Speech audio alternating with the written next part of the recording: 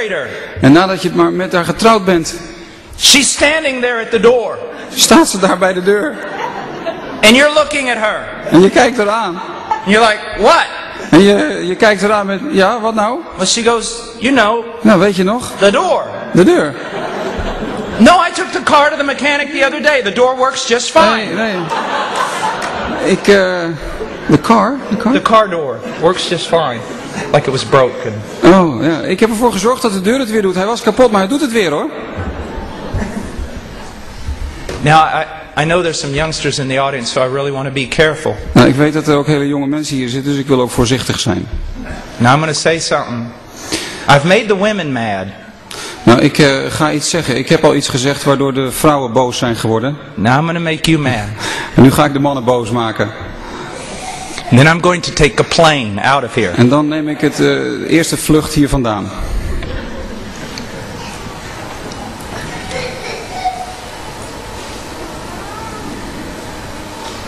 The only time some men hug their wife or kiss their wife is before sex. Het enige moment waarop mannen hun vrouw omarmen, omhelzen en kussen is in de aanloop naar seksuele gemeenschap. That's the only time. Dat is de enige keer, enige tijd. And it makes your wife feel so cheap. En dat geeft jouw vrouw het gevoel dat ze heel goedkoop is. When was the last time you held your wife just to hold her? Wanneer is de laatste keer geweest dat jij jouw vrouw hebt vastgepakt alleen maar om te omarmen? Just to show her that you cherish her. Alleen maar om haar te laten zien dat je haar koestert. Hurts, doesn't it, guys? Dat doet pijn, hè? You see, women really... I know the scientists have spent a lot of money to figure this out, but women really aren't like men. Ik weet dat wetenschappers heel veel tijd en geld hieraan hebben besteed om dit uit te vinden, maar vrouwen zijn niet zoals mannen. Not at all. Helemaal niet. And personally, I'm glad about that. En persoonlijk ben ik daar heel blij om. But sometimes we don't know how much we hurt them. En soms hebben wij als mannen niet door hoeveel pijn we onze vrouw aandoen. When was the last time you just held her hand? Wanneer is de laatste keer geweest dat je alleen maar gewoon haar hand hebt vastgepakt? Or just looked at her hand? Of gewoon naar haar hand hebt gekeken? When was the last time you really just looked at her face? Wanneer is de laatste keer geweest dat je haar gewoon direct in haar gezicht hebt aangekeken? And studied it. En ook haar gezicht hebt onderzocht. And let her know how much you loved it. En haar laten weten hoeveel je van haar gezicht hield, van haarzelf hield. You see, the Christian life can be quite wonderful. Weet je, het christelijke leven kan geweldig zijn.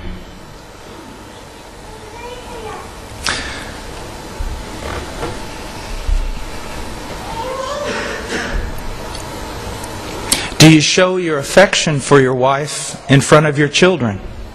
Toon jij je affectie voor je vrouw voor het oog van je kinderen? Now, I'm not talking about intimate things, but I'm talking about just, do you show affection?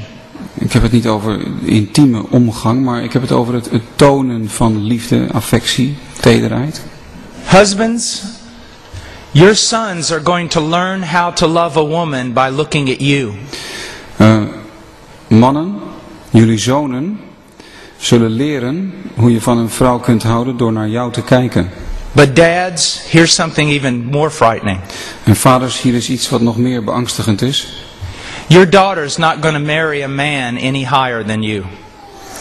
Jullie dochters zullen niet trouwen met een man die hoger is dan jullie. If your daughter sees a father who's just kind of there and not affectionate and not loving and not caring and not cherishing his wife. Als dochters een vader zien die gewoon niet liefde toont en die zijn vrouw niet koestert en die niet daarin zijn verantwoordelijkheid draagt. Then your daughter's going to say, well, that's just the way men are and that's just the way marriage is. Dan zal je dochter waarschijnlijk gaan zeggen, nou ja, zo zit het leven nou eenmaal in elkaar en zo is het huwelijk nou eenmaal. And she's going to settle for something much less than what the Bible has for her. En dan zal ze genoegen nemen met datgene dat veel en veel minder is dan wat de Bijbel eigenlijk voor haar heeft.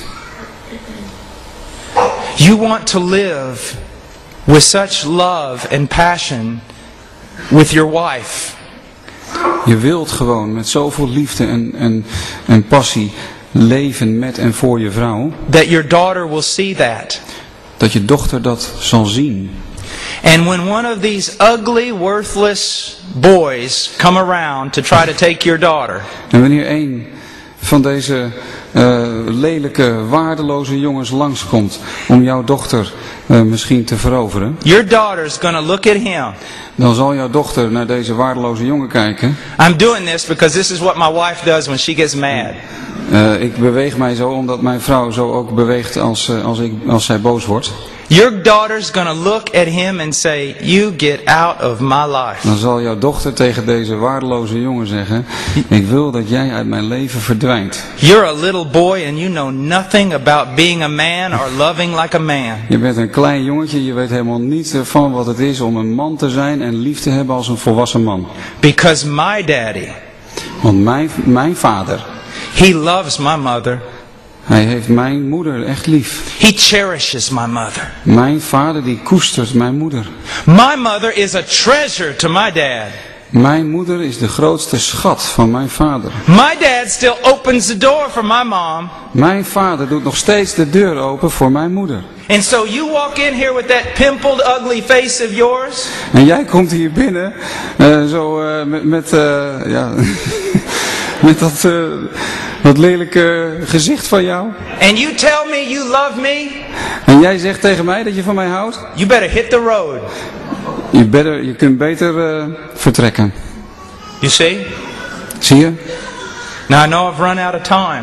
Nou, ik weet dat ik over de tijd heen ben And we gegaan. didn't even get to talk about the father's responsibility to teach his children. En we hebben het nog niet eens gehad over de verantwoordelijkheid van de vader om zijn kinderen te onderwijzen. And most of you fathers are going, praise God, I'm already wore out enough. En de meeste vaders die zeggen, prijs de Heer, ik heb al genoeg voor mijn kiezen gehad. You see, there we claim to be biblical. Zie je, we zeggen zo makkelijk dat wij bijbels zijn en bijbels leven. Because we do a few things. Omdat we een paar dingen doen. But God demands our entire life to be submitted to His law. Maar de Heere God wil dat ons hele leven onderworpen is aan zijn wil. And they're not legalistic rules. En we hebben het hier niet over wettische regels. They're wisdom from God. Maar we hebben het hier over de wijsheid van God. To bless our lives. Om ons leven te zegenen. Let's pray. Laten we bidden. Father, I pray that you would take this time and use some of these things, Lord, in the lives of your people. And that our marriages would be a reflection of the life of Jesus Christ and His love for the church. In Jesus' name, amen. Amen.